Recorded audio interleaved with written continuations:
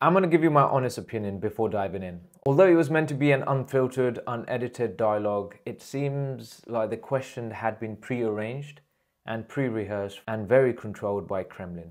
Having said that, the interview was quite fascinating, and considering most of the great points Putin talked about will never be mentioned by the Western media. So it's very important that no biases are taken during this summary. I'm using multiple journalists and their breakdown of interviews, as everyone will view and deduce their own version of the truth. Let's start off with the most awkward moment of the interview.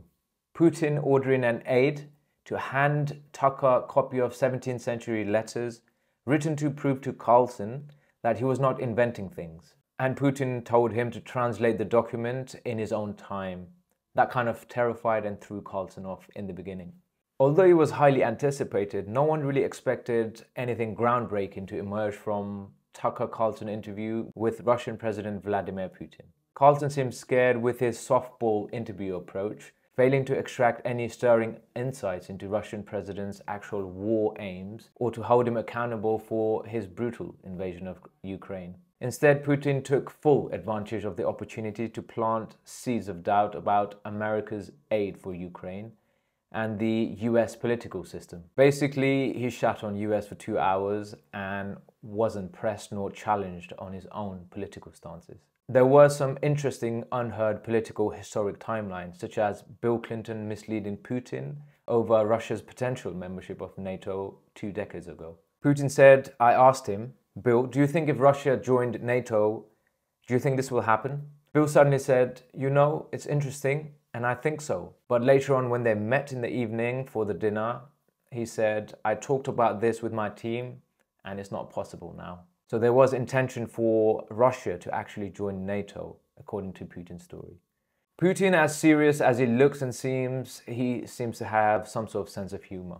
He mocked Carlson for trying and failing to join the CIA, saying, thank God they didn't let you in.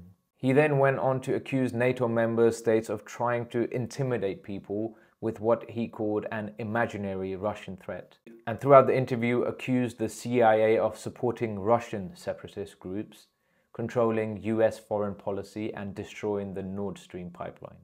Putin also talked about the potential World War III kind of situation and that he has no interest in attacking other nations such as Poland or Latvia, saying he would only do so if the other countries were to attack Russia first. He also made it clear that it goes against common sense to get involved in some kind of global war, and global war will bring all humanity to brink of destruction. The ramifications are obvious, he said.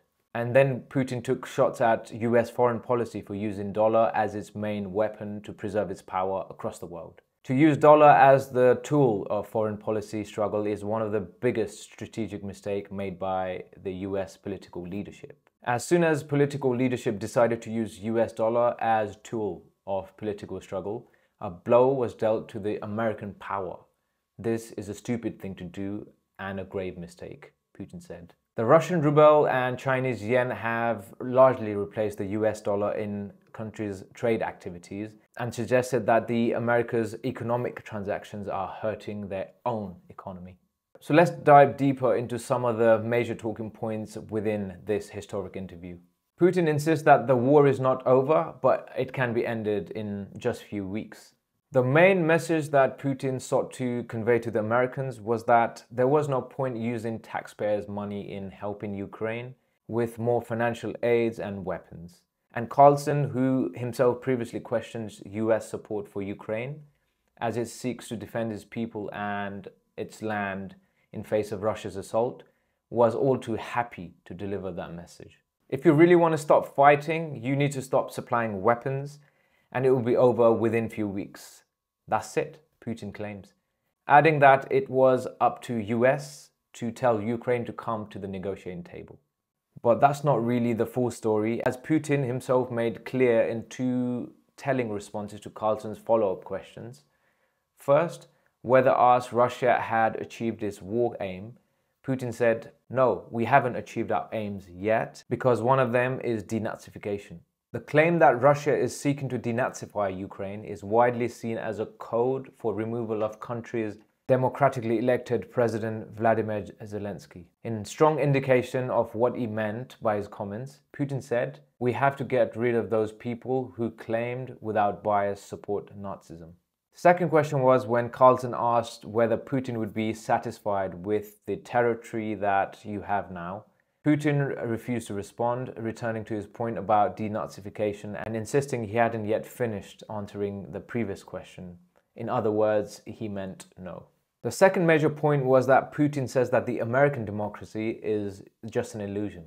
In granting Carlson an interview, Putin gained unfettered access to large American audience ahead of the US presidential election later this year. It's no secret who Carlson would back in likely Donald Trump versus Joe Biden rerun, but it was Putin, not Carlson, who brought up Donald Trump, saying he had enjoyed a personal relationship with former US president as well as with George W. Bush. Putin also ran through the ways in which past US presidents in his decades in power has seen 4 of them come and go and failed to reach consensus with Russia on security matters. The point he was making, the US political system is, to borrow a phrase, an undrained swamp, and America's democracy is just an illusion. In simple words, he alluded that America is ran by CIA and other agency, not the president. It's not about the personality of the leader, it is about the elite mindset, Putin added. The third major takeaway from this interview was that Kremlin came well prepared for the interview. Anyone who can dent Putin's armor is kept light years away from the president, whether they are the wives of Russian soldiers, independent journalist, or anti-war election challenger Boris, anticipating the criticism that the interview would do little more than to facilitate Kremlin propaganda. Both Carlson and Putin took great pains to head off an impression that they were in cahoots. But any moments of tensions were brief and ultimate insignificant, with Putin almost coming on top on all of them. At one point, Putin even said, "Are we having a talk show or conversation?" And then went on delivering a 20+ minute historic soliloquy. Carlson basically failed to fact check or divert Russian president's fanciful history lesson.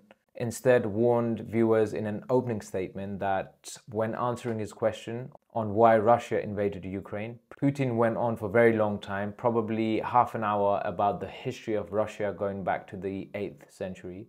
This almost seemed like a filibustering technique, deflecting the agenda fully. But Carlson believed Putin was sincere and praised the president's encyclopedic knowledge. Meanwhile, Carlson avoided any topics that could have been sensitive for the Kremlin. Reports of Russian war crimes in places like Bucha and Mariupol, the International Criminal Court arrest warrant for Putin, Alexei Navalny and other political prisoners, and Russia's mobilization of wartime death toll. He even stayed clear of any questions about the upcoming Russian presidential election and this week's disqualification of the anti-war candidate Boris. There was also mention of Elon Musk in the interview. Tesla and ex-boss Elon Musk had a divided loyalty when it came to Russia's war on Ukraine, initially assisting Kiev before appearing to succumb to Kremlin propaganda. In the interview, Putin took the opportunity to stroke the billionaire's ego. There are reports that Elon Musk had already had a chip implanted in human brain in US, Putin told Carlson. Putin also said there is no stopping Elon Musk. He will do what he sees fit. Nevertheless, you'll need to find some common ground with him. Search for ways to persuade him. I think he's a smart person. I truly believe he is. One open question ahead of the interview was whether Carlson would ask about Evan Gershkovich, the American Wall Street Journal reporter who had been held in pretrial detention in Russia for almost a year on what are broadly seen as a trumped-up espionage charges. Carlson raised the possibility of a prisoner exchange involving Gershkovich, whom he called a kid and obviously not a spy. Putin objected the characterization of Gershkovich, reiterating the Kremlin's claim he was caught red-handed with confidential information. But the president did say that the Russian and American special services were in contact with each other on the case and there was no taboo to settle this issue. Putin then mentioned a person serving a sentence in an allied country of the US. While he didn't name the person, Putin was clearly referring to Vadim Krasikov, a FSB agent serving a life sentence in Germany for assassinating former Chechen insurgent and Georgian national. It is a signal that Kremlin is seeking Krasikov's release from Germany in exchange for freeing Gershkovich. The other point was that US channel of communication remains open. Putin claimed that he doesn't recall when he last spoke to President Biden. And when asked why he hadn't spoken to US counterpart, Putin said, "Why would I call him? What should I talk to him about? Or beg him for what?" He added that certain contacts are being maintained when it comes to the lines of communication between Washington and Moscow.